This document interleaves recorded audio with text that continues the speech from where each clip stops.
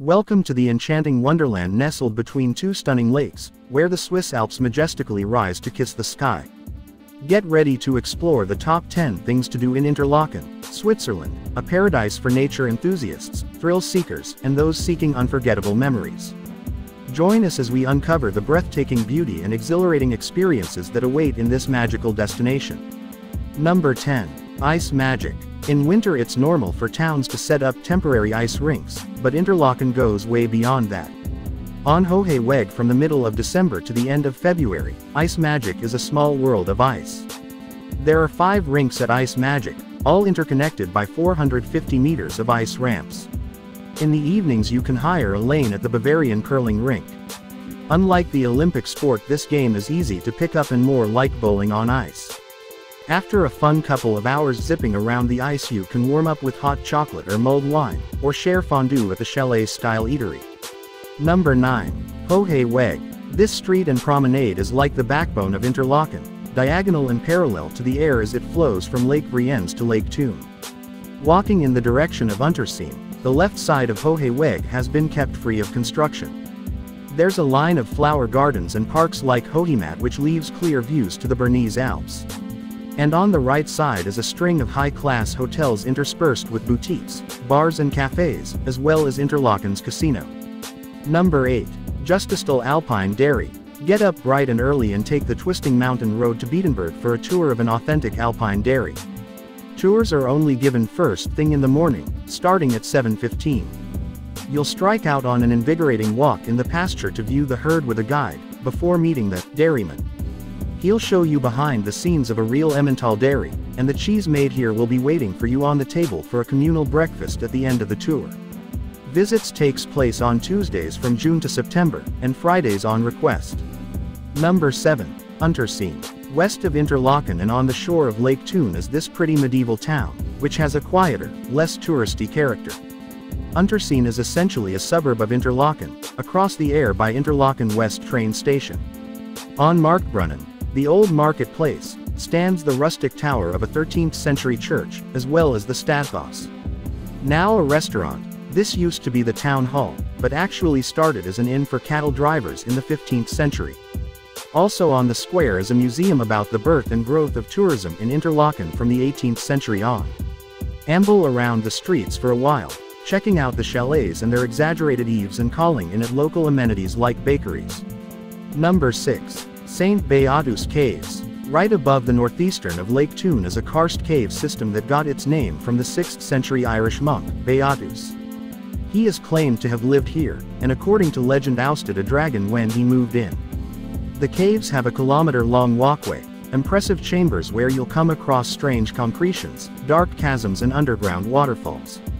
Also on the site is the Cave Museum, documenting the history of the caves, how they were explored in modern times and explaining their wildlife and geology. The restaurant is in a loggia gazing out over Lake Thun and its mountain backdrop. Number 5. Jungfrau. Interlaken Ost railway station is the departure point for a train ride of epic scope. Amazingly, the Interlaken line is more than 100 years old, and will lift you in stages through landscapes that almost beggar belief, up to the Jungfrau saddle at 3,466 meters. This final railway station is the highest in Europe, at the culmination of a 7-kilometer tunnel through the mountain. From there you can enter the Top of Europe building, which overlooks the permanently frozen expanse of the Aletsch Glacier in the UNESCO Natural World Heritage Property of Jungfrau, Aletsch, Beachort. There are restaurants and attractions inside, and you can then ride the elevator to the Sphinx Observatory for jaw-dropping 360 degrees indoor and outdoor views. Number 4. Lake Thun. In the west is Lake Thun, which has a deep blue color and catches the prevailing breeze. So no wonder this lake is favored by windsurfers and sailors, while the shore, enveloped by woodland, is dotted with bathing areas to entice you in summer. Out on the water, free of any obstruction, you can bask in the superb panorama of Eiger, Mönch and Jungfrau. This is a sight that needs to be contemplated slowly, so catch a steamboat over the lake and spend some time in Thun. There's much to love about this historic town, from the stately Shadow Park and Thun Castle to the cute Altstadt around a town hall from the 1500s. Number 3. Lake Brienz. Lake Brienz to the east of Interlaken has a turquoise tone and mountain views. Steamboats have been chugging across this lake since the 1830s, and there's now a small armada of 5 vessels from the first decades of the 20th century. These set off for destinations around the lake, like Giesbach, site of the castle-like Grand Hotel Giesbach, and a waterfall that plunges 500 meters to the lake. The hotel is served by a funicular that goes back to 1879. And if you're feeling fresh, you could take a memorable walk or bike ride back along the southern shore of Lake Brienz in a few hours, or cross to Oberried and catch the train to Interlaken. Number 2. Scheinige Platt. Wilderswil on the southern fringe of Interlaken is the northern terminus for a 115-year-old rack railway that winds into the Bernese Alps. Despite its age, the Scheinige Platt Railway is still one of the highest lines in Switzerland, and needless to say the vistas of peaks and mountain pasture are breathtaking. The end goal is Scheinige Platt, a ridge at 2,000 meters on the Schwarzhorn mountain. There are ample reasons to make the trip: to come to look down on Interlaken, which seems tiny from up here, and to view mountains like Schreckhorn, the northernmost European peak over 4,000 meters. There's also an Alpine garden, with 650 flowering plants, another panoramic restaurant, and the ridge is the trailhead for short and long hikes to see more of Eiger, Jungfrau and Mönch. Number 1. Harder Kulm.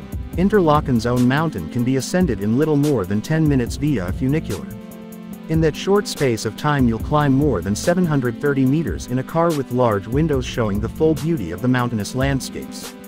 At the upper station, at an elevation of 1322 meters, an exhilarating scene will be laid out before you, from Lake Brienz and Lake Thun far below to the nearby Emmental Alps and the sky-scraping Bernese Alps like Eiger and Jungfrau in the distance.